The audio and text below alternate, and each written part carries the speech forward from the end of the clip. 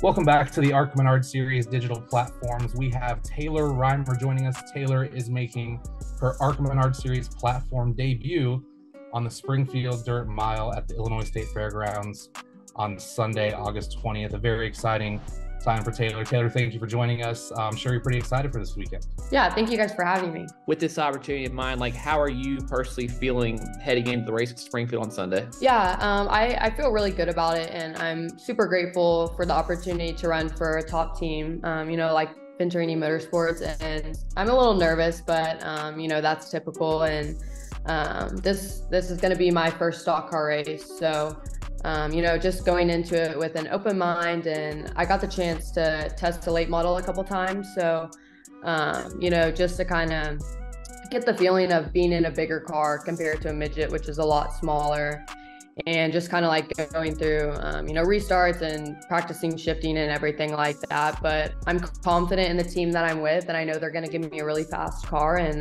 looking forward to getting after it. What kind of difference are you expecting in an ARCA car, and particularly an ARCA race, compared to what you normally run in midgets? Yeah, I mean, obviously the biggest difference is ARCA car is so much bigger than a midget, but besides that, I think with the midget, we drive a lot more sideways and, with our right rear, whereas, in a stock car, I think everything's kind of slowed down. Movements are slowed down. Wheel input, we won't use as much wheel input as I would in a dirt car. With Springfield being like a larger dirt track compared to what you normally run at, how are you approaching this race in particular? Yeah, this will definitely be the biggest track I've ever ran on, but I think it'll be honestly beneficial, just because whenever you're dirt racing, we're kind of on smaller bullring style tracks, and everything's kind of moving at such a fast pace, and you have to make decisions so quickly. So it'll be helpful that I'll be on a bigger track, and I'll have those straightaways to kind of get my mind right, and I feel like it's gonna sort of feel like I'm driving in slow motion just compared to what I'm used to. One good thing for you this weekend is that your teammates, they have a lot of dirt experience as well. So what are some ways that you're all leaning on each other to help each other out ahead of Sunday afternoon? I actually haven't gotten an opportunity to talk to my teammates that I'm driving with, but I have gotten to talk to Corey Heim, who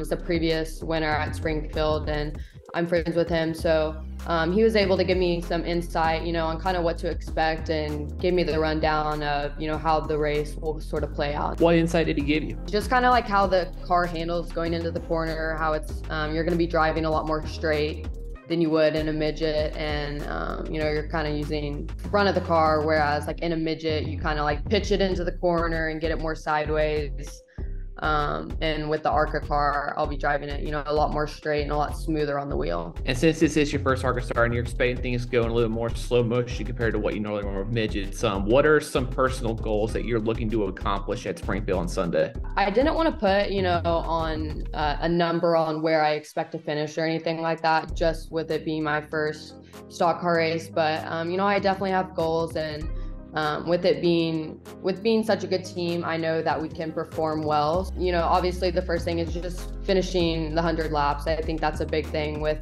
midgets. Our features are typically only 30 laps. So 100 laps is definitely going to be, kind of a long run compared to I'm used to those short runs. But, other than that, just having good speed and good car control.